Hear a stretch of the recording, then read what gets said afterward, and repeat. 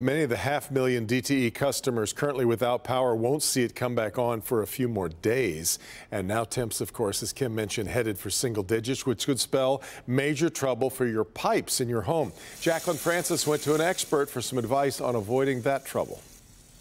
If you're someone who lost their power during the ice storm and you go to turn on your faucet and nothing comes out, it could be a problem hidden in your pipes.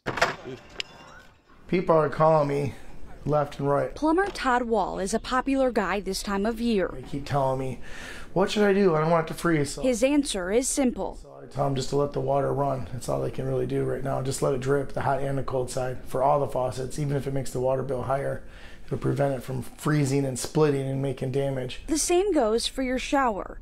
Keep it running until the power and the heat kick back on. It doesn't have to be pouring out of there, just like a fast drip or even like a small pour like that. Otherwise, you may be out of luck. If it stays froze for too long, it'll expand the pipe and they'll burst. And then when it starts to thaw out, water starts pouring everywhere. It doesn't take a lot for your pipes to freeze. Just a day or two with no power and temps dipping below 32 degrees.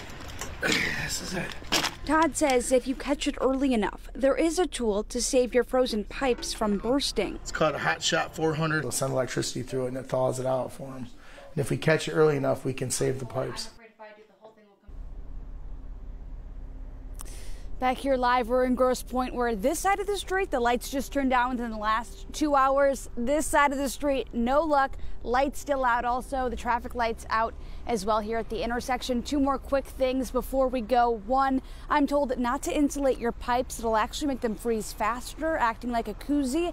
And two, there's no need for you to drain the water from your pipes. That's more for long-term situations, like if you're going to be winterizing your home. Reporting live, Jacqueline Francis, Local 4. Great advice. All right, Jacqueline.